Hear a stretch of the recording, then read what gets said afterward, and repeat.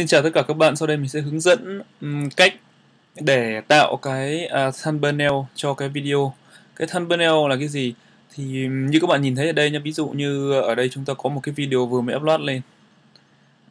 Thì các bạn nhìn thấy nó chỉ có cái hình của cái video thôi đúng không?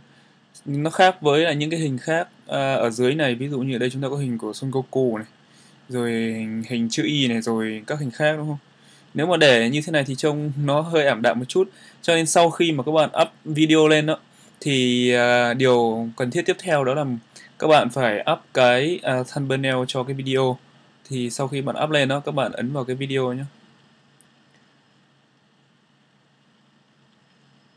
Bởi vì nếu bạn là người up video lên đó, bạn sẽ có quyền sửa cái video đó, hoặc cũng có thể có quyền xóa cái video đó đi. Ở đây do mình với vai trò là admin đó, thì mình có thể sửa video của mọi người. Ok, như vậy ở đây các bạn thử bật lên. Ok, như vậy là video chạy đúng không? Nhưng mà nó cần cái thumbnail để cho lần đầu tiên mình nhìn nữa, nó sẽ có cái hình ảnh trông nó sẽ bắt mắt hơn. Thì các bạn nhìn thấy ở đây có cái video đúng không? Các bạn nhìn xuống bên phía góc tay phải, phía dưới cái video có cái gọi là control menu đó. Thì các bạn ấn vào cái control menu này. Và ở trong cái control menu này, nếu các bạn muốn add thêm part đúng không? Ví dụ như cái video có 3-4 phần chẳng hạn, các bạn có thể add next part hoặc là add to favorite. Các bạn có thể delete, các bạn có thể edit hoặc report. Nếu mà cái video nó bị lỗi đó, các bạn có thể report cho mình.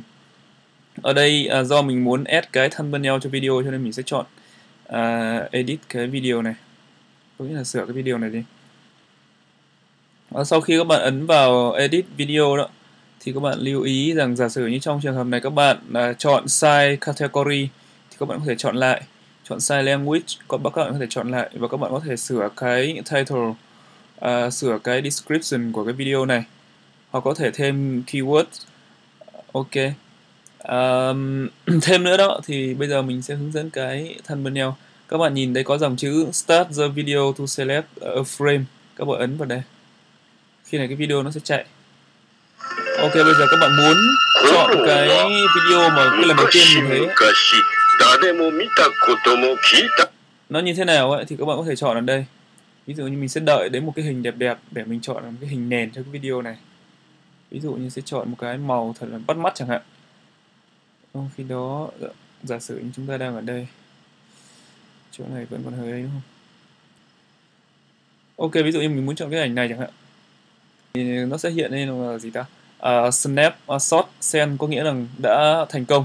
Như vậy ở đây các bạn chọn submit. Mình xin lưu ý đó là ở trên cái media của chúng ta, ví dụ như các bạn nhìn thấy ở đây, các bạn có thể thấy đó là cái phần my title. Thì cái phần my title này, những cái video mà xuất hiện trên my title này chỉ là video upload thôi, chứ không phải là video add từ YouTube.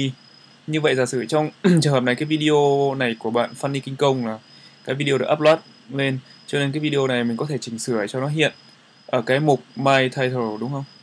Bây giờ các bạn muốn nó hiện ở cái đó, thì các bạn nhìn thấy ở đây có cái dòng chữ add this video to top bottom index area, thì các bạn chọn yes, sau đó các bạn ấn submit.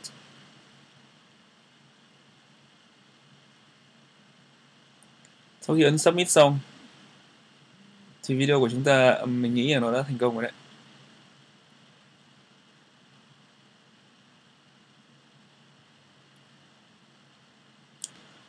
Ok, các bạn đợi tí, có upload hơi chậm. Ok, các bạn thấy không? Lần đầu tiên chúng ta mở ra đó, nó không có một cái gì đúng không? Bây giờ nó đã có một cái ảnh này đây rồi. Thì đó là cái thumbnail của chúng ta. Và bây giờ bước cuối cùng chúng ta sẽ kiểm tra xem là cái video này nó có xuất hiện ở cái phần my title như vừa nãy mình nói không. Thì ấn vào media, các bạn ấn vào media và các bạn nhìn thấy ok, đây video của nó đây, nó đã xuất hiện lên đầu. Ok, như vậy mình đã giới thiệu xong. Ở đây bạn Funny Kinh Công tiếp tục add cái Dragon Ball 2, nhưng mà các bạn vẫn chưa add cái thumbnail. Rất mong bạn Funny Kinh Công sẽ hợp tác với chương trình với diễn đàn để xây đắp cho cái mục media này.